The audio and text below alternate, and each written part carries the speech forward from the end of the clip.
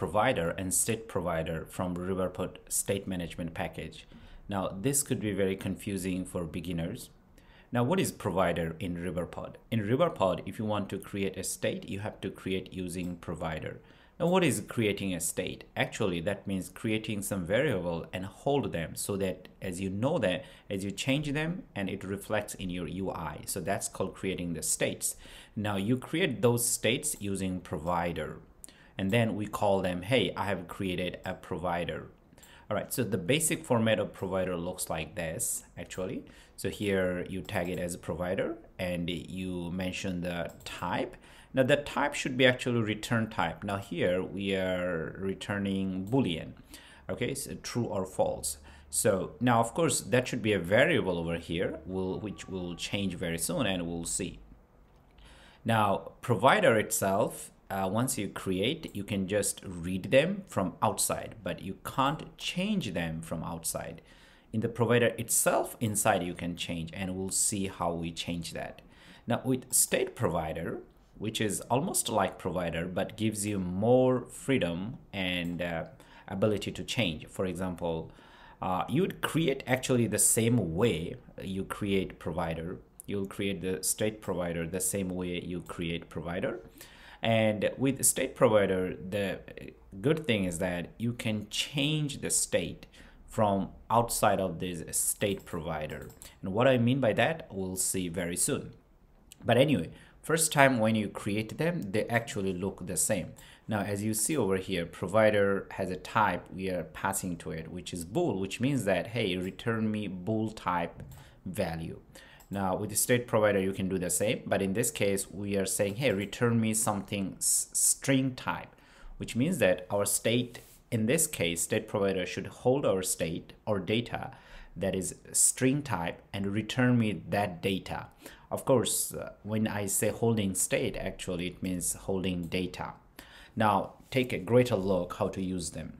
Now here we see that we have empty string. Actually, we want to put something in this string, which means that we want to change this empty string to something different. Now how to do that? Now to be able to do that, let's come down over here inside our selected button. And we see that over here we are extending consumer widget because we want our class to be stateful, but in a sense that it has to be stateful from Riverpod perspective. In general, you'd here make it like a stateful class, but since we are using Riverpod, so we are going to go ahead using consumer widget. Now, if you do that, here you will have consumer, here you will have widget ref and ref object, which is more like pretty much like context, but it's solely based on Riverpod. Now, inside this, actually, we'll have children like this, and we'll have two elevated button. Now, if you notice carefully, you will see that over here we created a state, or we created actually a provider using state provider, which returns us empty string, and that string is a reactive, or that provider is reactive, and we save it in a variable called selected button. Now we are trying to access that one selected button, as you can see over here. Now in Riverpod, if you want to access a state and you want to change, access a state means the data. So in that case, for that state, first you have to get the notifier object, and from then again you have to get state variable or state object, and after that you may assign value to it. So here on this button press, we are going to assign red, and over here for the same state, which is the provider over here, the same provider or the state, we'll first get the notifier object, and then we'll get the state object, and we'll assign it to value, assign it to blue. So we'll have two different buttons. So let's go ahead and save them. Now here we want to click, and we want to be able to know that actually our state has been changed. What I mean by that, because first we know that our state over here, pretty much the value is empty, it's nothing. So as we click on that, we want to change the state. Now let's go ahead and click. Now we do click and we don't see any changes, visual changes. So how to do that? Now we know that if we assign the value, click on this, actually the value would change. and we can grab it actually over here. Now, as I said earlier, provider itself doesn't let you to change this provider from outside, but because we are using this ref object, so we can access the other providers inside this provider. So whenever you have this ref object, you can access other provider.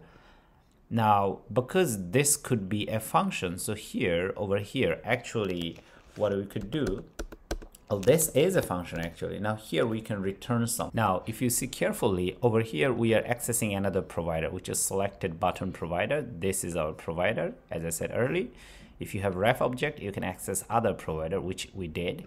And after that, we are trying to watch, we are trying to read this provider, because this provider is being changed as we click on this buttons over here. So yes, we go ahead and take the provider, the value, and then we check if the value is red, then we'll return true. And that's why actually we have Boolean over here. So by saying that, it means that inside the provider, actually, you can do any kind of calculation, any kind of checkings, and based on that, you return something. Of course, your return type has to meet the type over here. You have to meet the type over here. Now, this changes how do we reflect in our UI. Now, to be able to find the changes in our UI, over here, inside this, actually, first we can read the provider. Which provider? This one. Because remember, this provider gives you true or false based on the button click. As you click on this button, the states change from here, and we can read it here. Now, this is red is going to give me true or false. So we can read it using this ref.watch function, okay?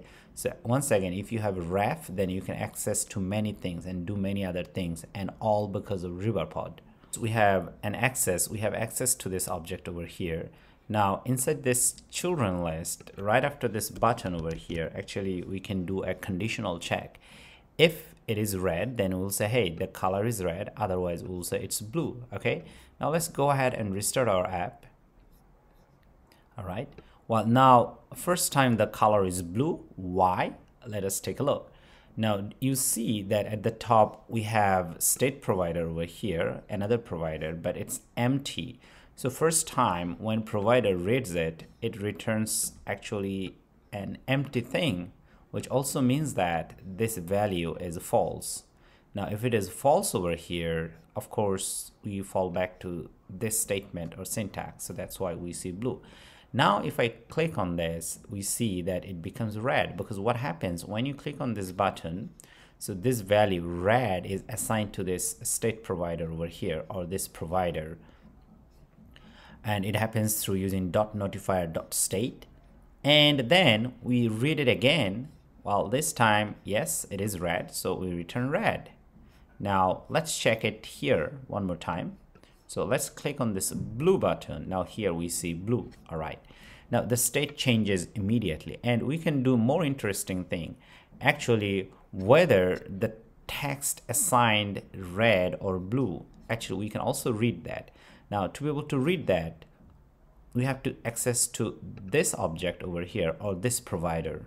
And how to do that? Earlier we said that because we have this ref object over here, so because of this, we could do ref.watch, and inside watch, you can read anything, any kind of provider. So now we have this selected button. Now, actually, this would return us a string, because here we are assigning string to this provider, right?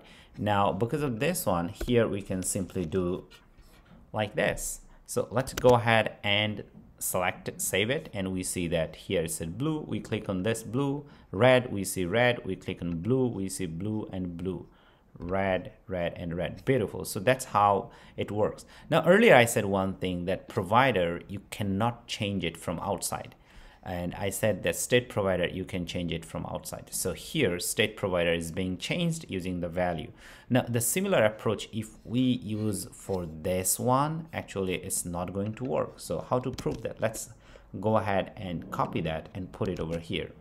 And here we'll see immediately that, yes, we have an error. So if you just have provider, you cannot change that provider from outside. but provider itself inside, you could do many things and change the state. Hopefully it makes sense. Thank you so much.